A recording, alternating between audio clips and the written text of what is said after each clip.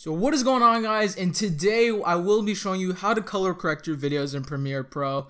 And I just got a new mic, so I hope it sounds much better this time. Last video I sounded so bland and boring. I tried to edit as much as possible, but it still sounded very bad. But anyway, we're going to show you how to color correct your videos in Premiere Pro. And yeah, I hope you guys enjoy this video. So let's get started. So before we start, we're actually going to need to go into your camera settings. There's a couple things that you can change to make this process a lot easier and a lot more effective. So one of those is you need to shoot in log format.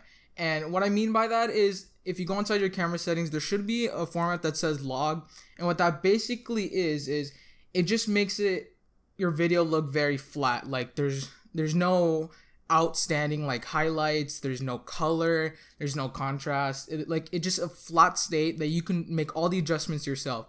And this can be like a really powerful tool if you know what you're doing. So that's what I'm going to show you guys here to do today. So here's an example of a log file. If you look at this video, like this is a very colorful scene when I was there. When I was in Catalina Island, this video was so blue, so green, like there's just vivid colors, but in a flat profile, it looks very gray. There's no, it doesn't stand out. And we're going to fix that because this can actually make it look a lot better. But another thing that you can change is, I can't really do this in this camera because it's a DJI Phantom 3. It doesn't have this settings. But in most DSLR cameras and some SLR cameras, they have what's called a RAW format. What that basically is, it stores more information inside your files. And it gives you a lot more options for color correcting, brightness, your contrast. It just makes things a lot easier and a lot more effective. So if you guys have that, I definitely recommend you enable that. It would make things 100 times better. So anyway, now let's get inside the Premiere Pro. So let's take this scene for example. This is actually one of my favorite scenes of Catalina Island that I took it. Let's start right here. So one thing that we're gonna want to start with, you have to start with this, or else your whole process is going to be messed up. So you have to start with brightness and contrast.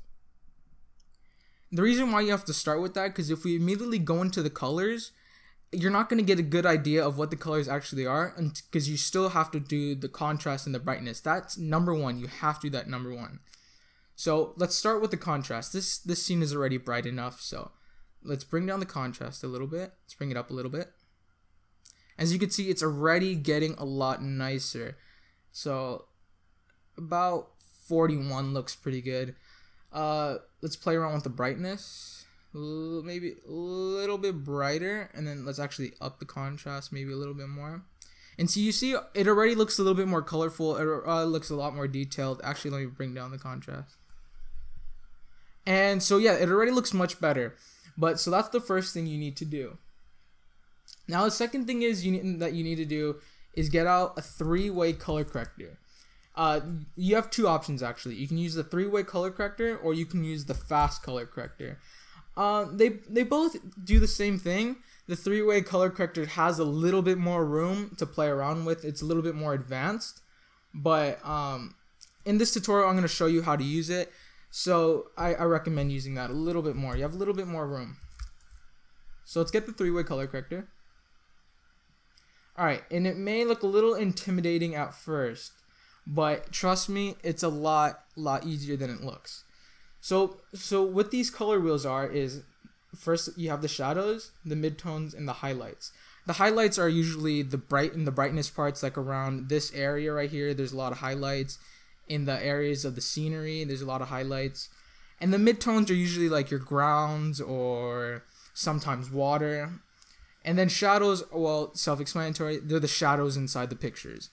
And why we have these color wheels is you can actually alter the color of those. So like let's say if I wanted the highlights a little bit pinkish, you can bring that up, it'll be pinkish, yellowish, and so on. You see how it's kind of changing as I move it around?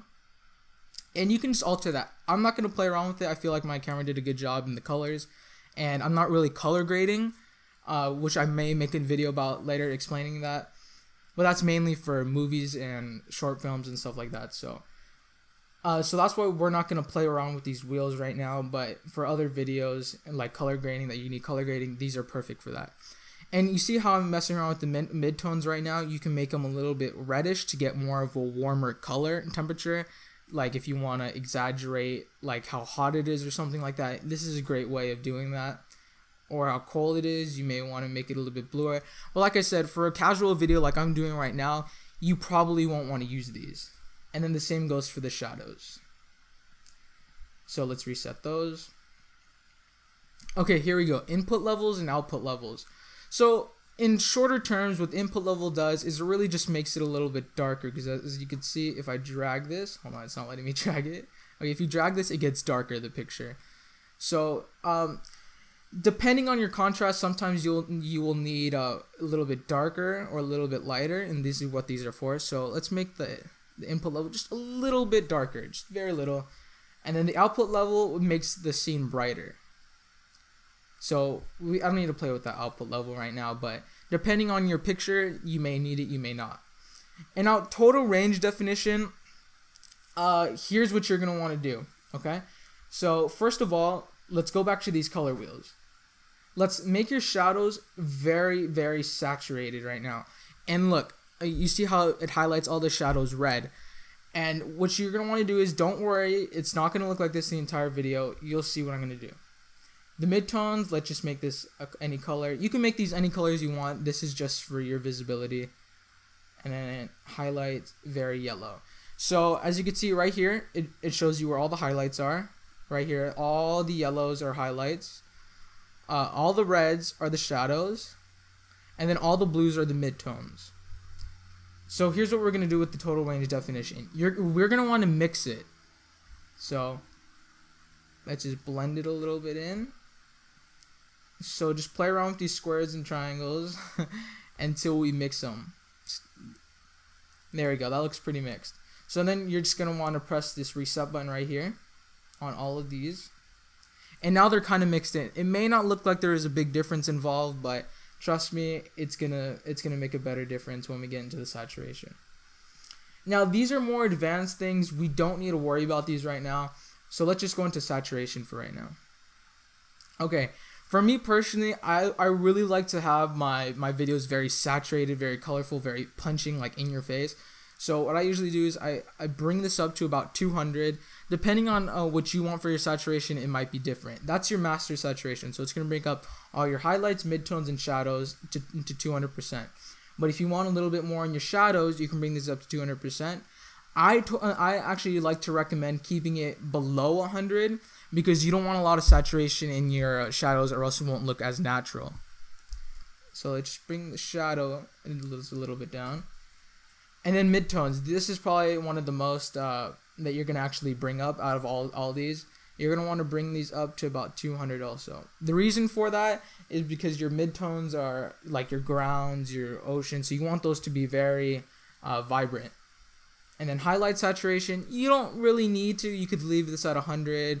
If you go too much, you know, it won't make a big difference, because highlights are white, so it's like you don't need it. So let's bring that back to 100. And as you can see, it already looks much better. Let's show you what it looked like. Look, this is what it looked like before. Look how bad it looked before. But now that we have all of this, it looks so much more saturated, so much more vibrant, much more character to it. Now let's just do the touch-ups. So let's go back to the brightness and contrast a little bit. Maybe we want to bring down the brightness, or bring it up. That looks about better. And then maybe bring up the contrast a little bit. As you can see, we made a very, very good looking picture right here. And yeah, so here's a little something extra if you guys want to edit maybe movies or something like that. We can use these. 1 second. This is a paid program, but I did find a way to get it for free. If I can find that video again, I will link it in the description. But it's called Magic Bullet Looks. Maybe you guys heard of it, and it does a lot of good things. Like, this thing is a very powerful tool. I use this a lot when people hire me for video edits. This is good for music videos, and it adds like a lot of good color grading. Like here's Pelham. It looks like very cinematic. Miami Gain, Chrono Steel. it just makes a big difference. And these aren't for casual videos. Again, these are more for short films and music videos, stuff like that, where you want like over the top colors maybe. So that's usually what these are used for. I'll link it down in the description if you guys want to check it out. I'm not going to go too into depth, but anyway guys, I hope you enjoyed this video. If you want me to make more tutorials, I definitely hope I will.